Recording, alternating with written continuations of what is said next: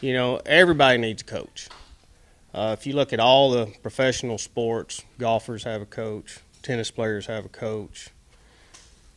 Every sport I can think of, professional sport, people have coaches to watch and keep them on track. And I see cutting as the same thing. I can look back over my career. There's been numerous times when I feel out of sync, or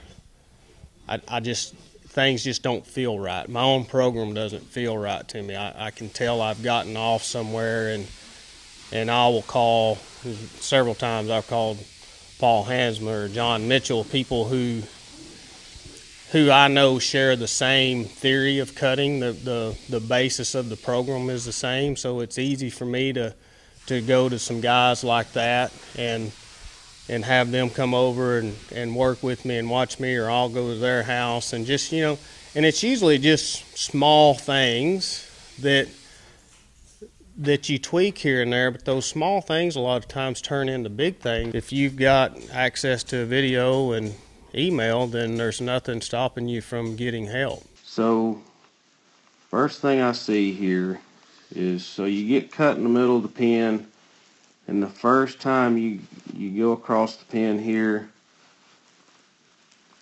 and right here you see your horse is starting to turn before you get all the way to that stop.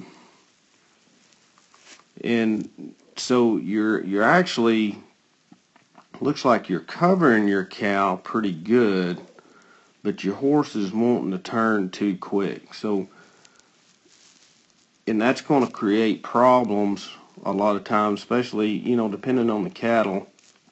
If your horse beats that cow through that turn, it's going to throw you out of position.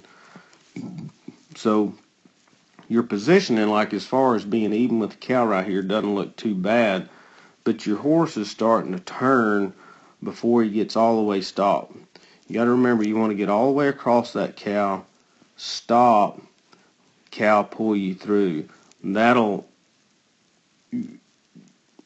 help you maintain your position better. Here your horse is just wanting to turn a little too quick, turn before he's completely stopped. A little bit the same right here on this side. Like you can see, as you go across here slow, you can see like even right here, kind of a little bit the same thing. I'd like to see you just a little more across the cow, and your horse hold that stop just a little longer. Get a little straighter across the cow, hold that stop a little longer, and let the cow pull you through.